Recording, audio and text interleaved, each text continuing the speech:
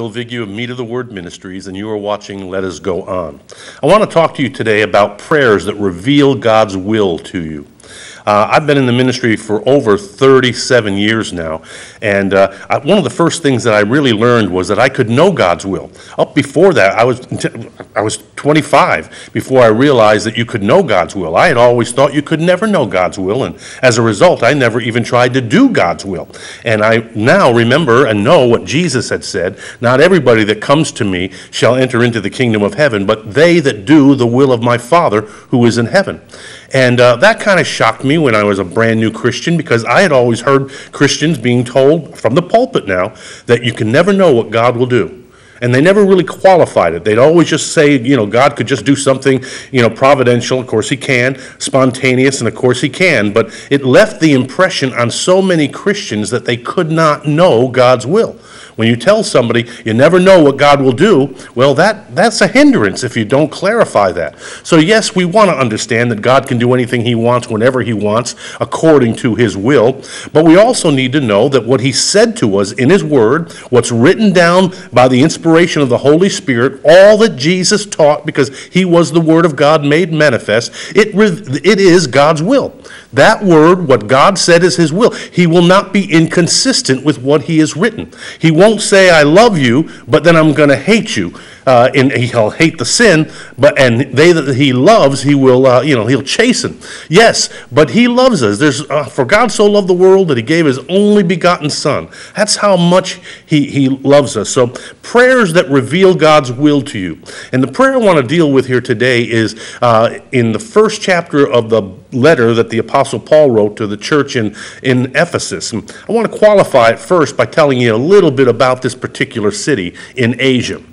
It was at the end of the Apostle Paul's second missionary journey that he came to Ephesus with two of his friends, Priscilla and Aquila, and there he went into the synagogue and he preached. And he had such a powerful effect upon the people that they begged him, longed for him to stay with them. But he was already on his way to Jerusalem, and he told them, "I must go to Jerusalem and keep this feast, but I will return to you if God wills. I will return," because of the enthusiasm that they had.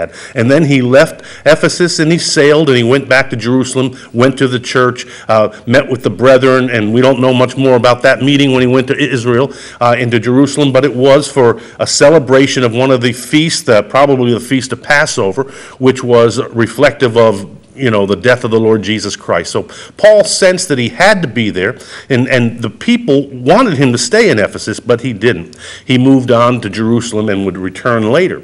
Now, at that time, Aquila and Priscilla remained in Ephesus, and another great man of God, a prophet by the name of Apollos, he came to the city of Jesus, and he was mighty in the scriptures, he was eloquent, he was a powerful man of God, and yet the scripture tells us that he only knew the baptism of John. He did not know the greater baptism, the baptism of the Holy Spirit. And so when Priscilla and Aquila, two teammates of the Apostle Paul, recognized that he did not know anything about the baptism of the Holy Spirit, they took him unto them and they expounded unto him the way of God more perfectly.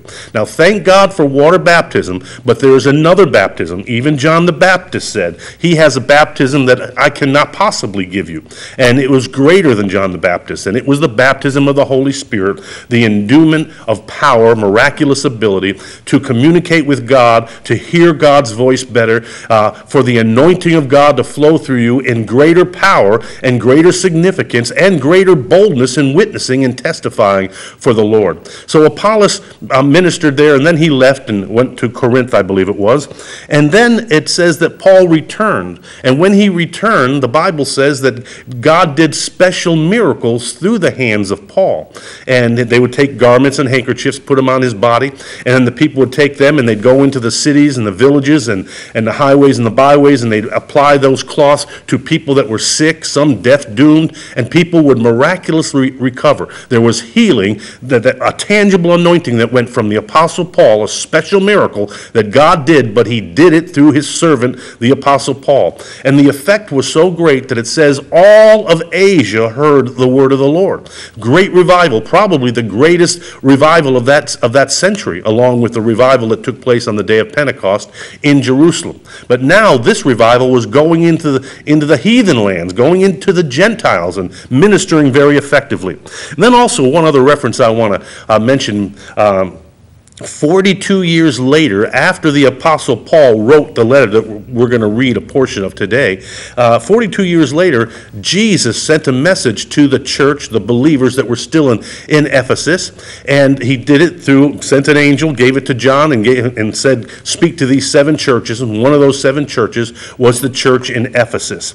And he pointed out 5 things that he really appreciated, that they were consistent with all of their lives. And he said, I know your works. Their works were notable. Their works were important. He liked their works. He appreciated the things they were doing for God, working for God. He also said, I know your labor. He knew that there's labor. Sometimes it doesn't just happen easy sometimes to be a faithful witness to Christ and be a strong Christian. They had to labor at it. He also said, I know your patience. And then he said, I know that you cannot bear that those that are evil. They, like him, hated evil. And then 5th, they tried false apostles and found out that they were liars. They judged these people that would come in and claim that they were apostles of the Lord, and they proved them out. They tried them. They examined what they were saying in the light of the Word of God and the Scriptures, and with obviously the help of the Holy Spirit, they followed the instructions to prove all things, to judge those things, consider those things, and they found out and they proved out that these false apostles were actually liars. We got a lot of liars in our society today, not just in the political system, but even from the pulpit sometime. And again, if you're one of those people that are in a church that are being told that you can never know God's will, you might want to find another church. And if you're a pastor, and I'm saying this in love, if you're a minister, you're a pulpit minister, and you've been saying that and teaching that, might I suggest that you take a sabbatical and take some time to really study the Word of God, because you want to provide the whole counsel of God for your people, not just a little bit of the truth. People need to know God's will, and they can't know God's will if we don't teach them God's will. And if they don't know God's will, how can they do the will of their Heavenly Father? How can we do it? Again, Jesus said, not everyone that calls upon me will enter into heaven, but they that do the will of my Father. We want to know the will of God, and that's why I want to deal with this prayer of the Apostle Paul, prayers that reveal God's will for you. You should be convinced, after hearing what the Apostle Paul said and wrote under the inspiration of the Holy Spirit, that it is God's will for you. And this is only one little small portion today of so many of the wonderful prayers, especially the New Testament prayers that reveal God's will to you. God wants you to know His will so that you can do His will. So, the one problem that the church in Ephesus had 42 years later was, he said, but you have forgotten, or you've lost or fallen from your first love. And he called them to repent of that. Now, we don't know exactly, I don't know anyways. We've heard a lot of different things. Maybe it's their relationship with God, or maybe prayer and intimacy that they've kind of fallen away from. Maybe it's just forsaking the Great Commission to evangelize, to go into all the world that they seem to love. It could have been that or all of those things. But he did recognize that they had departed or left their first love. And so the very first thing that happens to you when you're born again, whatever it is, don't lose it. Don't let it go. Don't let it slip. Hold on to it. Work at it. Labor at it. Study the Word of God. Refresh yourself with the Word of God so that you can make a difference, so that you can be an impact in society to those that have ears to hear and those that will listen to you. Now, Ephesians chapter 1, the Apostle Paul writes, and again, what we're about to read tells us that this church, the body of believers in Ephesus, was one of the best churches of that first century. I mean, they had significant revelation and insight. That means that they had ears to hear. They were taught. They were learned learned, they hungered and thirst for the things of God, and as a result, God gave them an abundance of revelation and insight into his will. But Paul writes, and he says here in verse 3, chapter 1, "Blessed be the God and Father of our Lord Jesus Christ, who has blessed us with all spiritual blessings in heavenly places, according as he hath chosen us in him before the foundation of the world, that we should be holy and without blame before him in love." Now let me break that statement up for a few moments, verses 3 and 4. He calls upon us to understand that God is blessed. He's our Father, and he's the Father of our Lord Jesus Christ, and that God has blessed us with all spiritual blessings in heavenly places in Christ. Now this tells us first that God's most most desired blessings upon us are spiritual blessings. Now that doesn't mean that God doesn't care about us on this earth and the natural blessings. God wants to bless us here. We need to understand that. God will bless us here. There's nothing wrong with having blessing, material blessing, wealth. It's fine as long as you understand that there's a spiritual blessing that's greater. You must understand all spiritual blessings, leaving nothing out. Now I want you to think about that for a moment. God has already given that to us. He's blessed us with all spiritual blessings. Where? In the heavens. And why and how? Because we're in Christ. Now what Paul will explain here in this letter is that just as Jesus is the head of the church, we, the members of the body of Christ, we are his body on the earth. But we are with him in heavenly places. Christ is in the heavens right now, and we are in his body.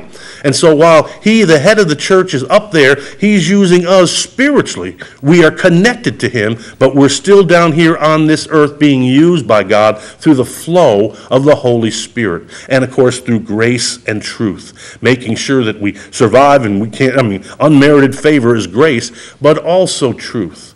God said, "My word is truth." So he's blessed us with all spiritual blessings in heavenly places in Christ. And then he says in verse 4, let me read it again, "According as he has chosen us in him before the foundation of the world."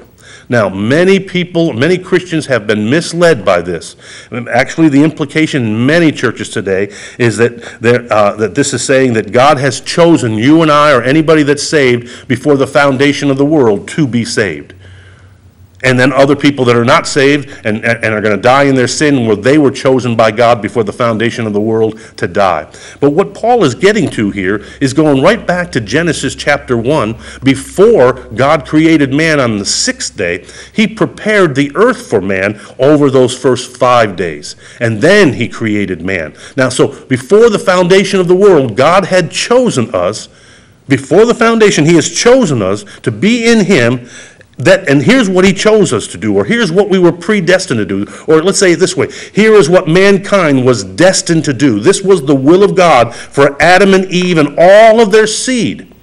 They didn't accomplish it because they disobeyed God, and the entirety of the seed of man were spoiled and even depraved until Jesus came on the scene, the second Adam. And when he came on the scene and men called upon him and appreciated his body broken for them and appreciated the blood shed for them, and they receive him and they're born again and saved, then all of a sudden the work of God begins to develop. But here's what God had chosen before the foundation of the world for mankind, for you and I that are Christians, but really all those that might come to the Lord. And that is this, that we should be holy and without blame before him in love. That's what he predestined us. That's what he chose for us when he first created man, that we would be holy and that we would be without blame.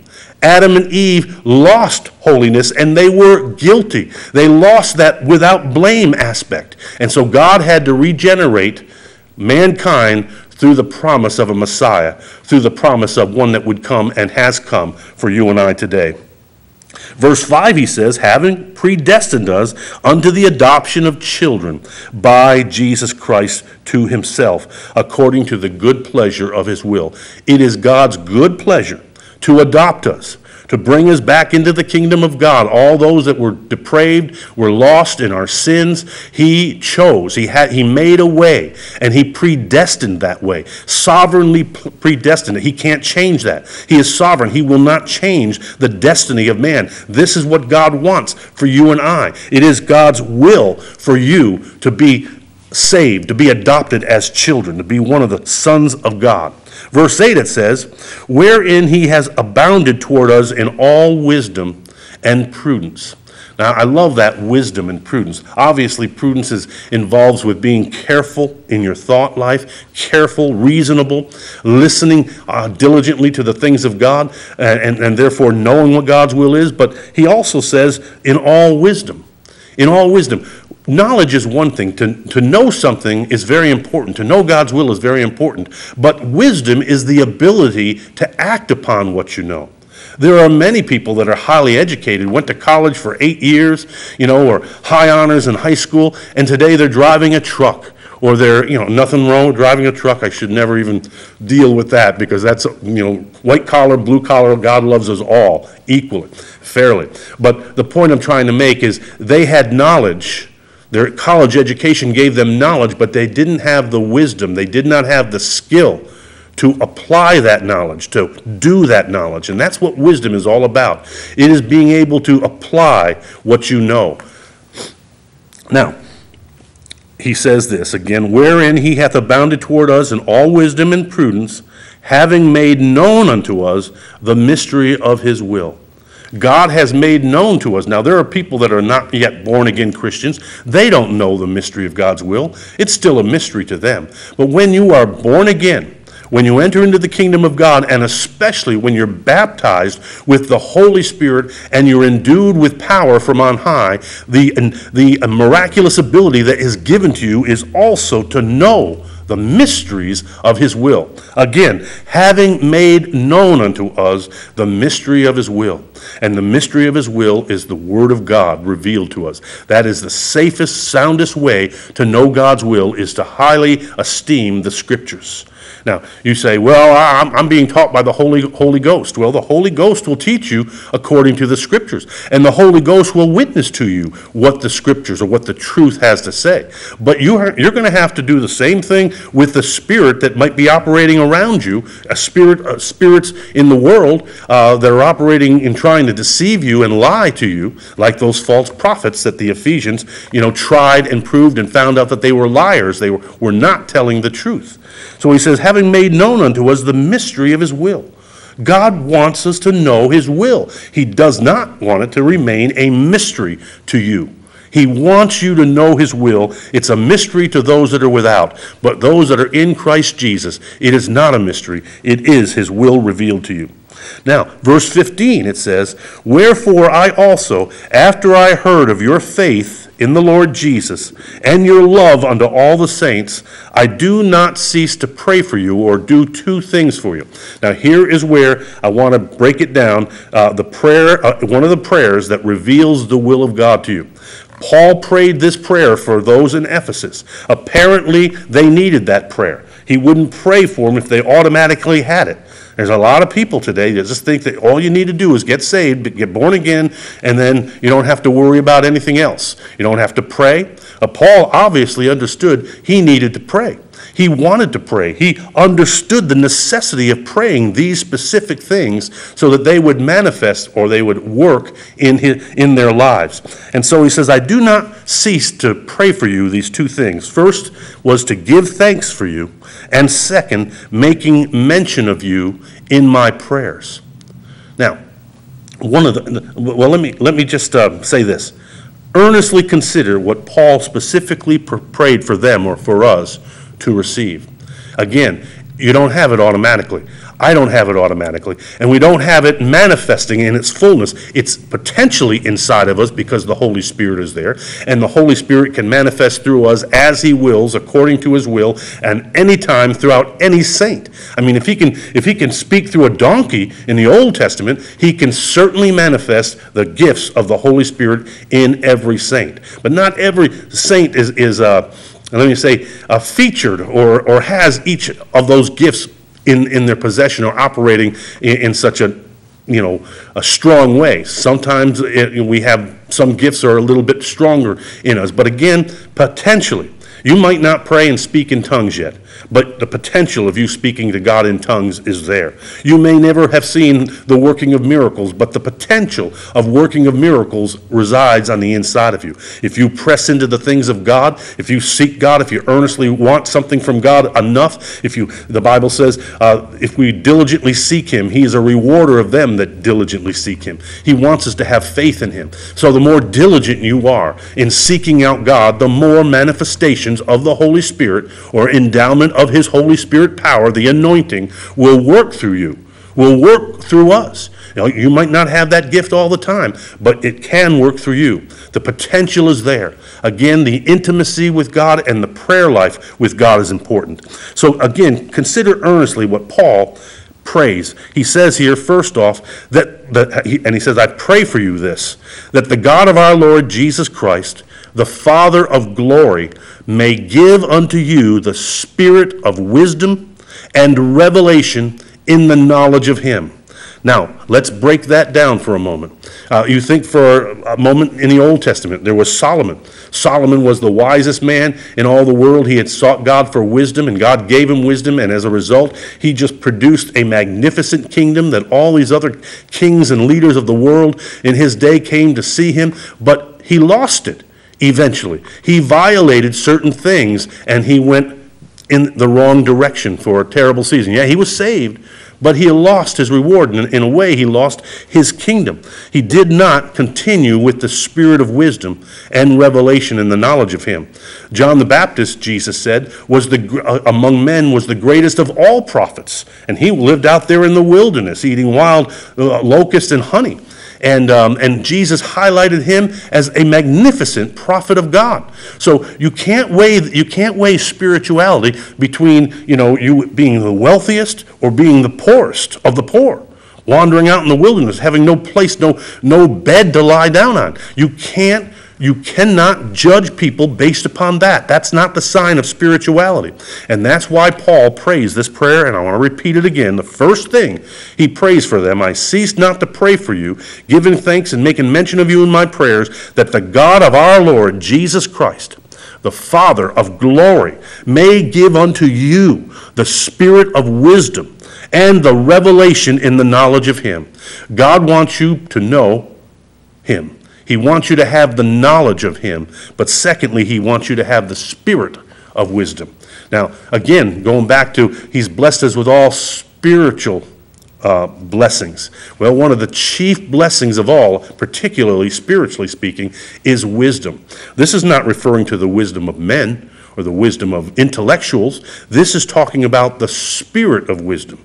The spirit of wisdom. And I know exactly what he's talking about because I've had that happen. And you can have this happen to you. And in fact, you can pray this prayer for you, or you can pray this prayer just as Paul prayed for other people. Many times I've prayed for other people or even for myself by saying, Heavenly Father, in the name of the Lord Jesus Christ, I ask that you would give me a spirit of wisdom and revelation in the knowledge of the Lord Jesus Christ and your will. You can pray that for yourself. You can pray that for your wife. You can pray that for your children. You can pray that. This is God's will revealed to you. He wants you to have that spirit of wisdom, and He wants you to have the revelation in the knowledge of Him. Then the next thing he says, I pray for you that the eyes of your understanding would be enlightened, and that you may know what is the hope of His calling. So God wants you to know three things here. He wants you to understand. When he says the eyes of your understanding, He's not talking about your visual eyes. He wants the eyes of your understanding to be enlightened. He wants you to understand Him. He wants you to know Him. And He wants you to have wisdom in how to apply that knowledge and that understanding. And then he says again, that you may know what is the hope of His calling. Do you as a Christian know what He hopes of you? Do you understand He has high hopes for you? Do you understand He cares deeply for your effectiveness in this world, in this life, in that breath that you take? Not just so that you can be blessed in your world, but that you can be a blessing. That's the purpose of breathing it all out. He wants you to know the hope of His calling. Then He wants us also, He said, I pray that that you would know what is the riches of the glory of his inheritance that is committed to the saints.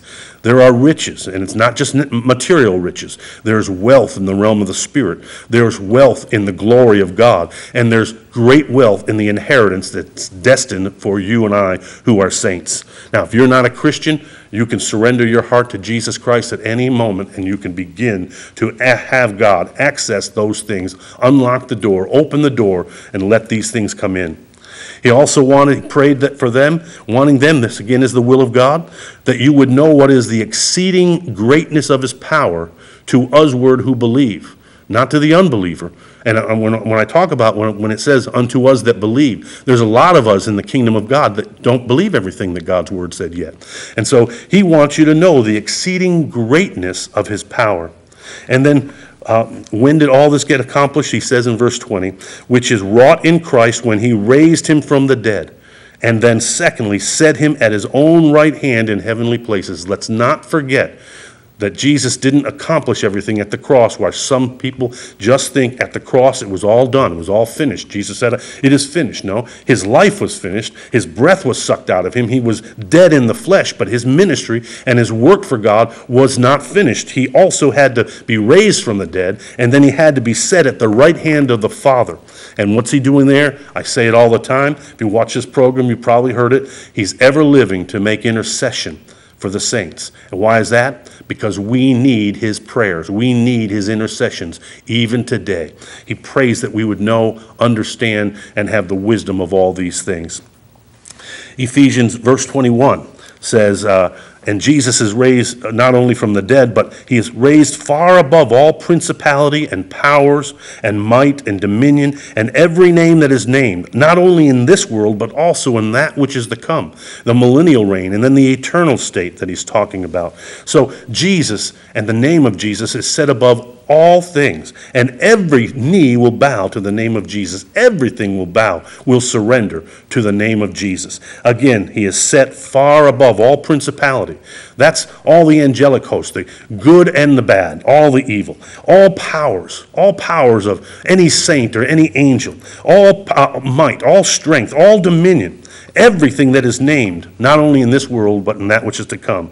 And then he says, and he has put all things under his feet, and gave him to be the head over all things to the church. That's you and I. So we know he's the head of us, the church, the body of believers on the earth right now. But he also wants us to understand which is his body, the fullness of him that filleth all things. To have all things put under his feet mean all those things are under our feet because we're the body of Christ. Everything should bow down to you and I. I mean, even the weather can be subject to change through our faith in God and through the power. God has released that kind of power. You have significance in this world, but you've got to understand it, you've got to come to know it, and you've got to learn how to apply it. I pray for you and ask that God be a blessing in this week for you. You have a wonderful, wonderful day. God bless you.